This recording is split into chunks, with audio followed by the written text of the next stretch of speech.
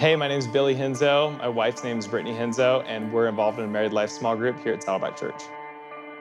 We had a men's small group I met with, a women's small group Brittany met with, but we didn't have an actual group for both of us. And so we've been praying about it for a solid couple of years and talking to friends, hey, what do you guys do for group? What do you do for group? We got married kind of young, so it was a little tough to find people that were in the same life stage as you and could do a small group and scheduling and all that. And finally, we just put together a day at Lake Mission Viejo and said, hey, we might not all know each other, but we all have the same interests and needs, so let's get together and see if this could work.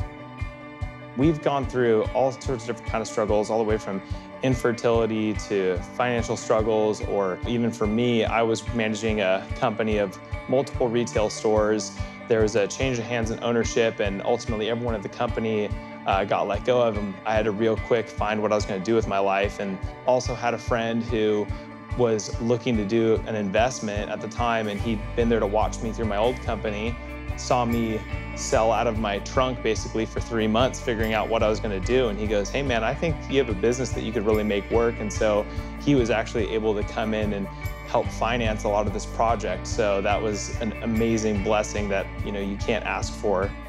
And now we have Kingdom Nutrition, this brand new business that literally would not be here if it wasn't for my small group.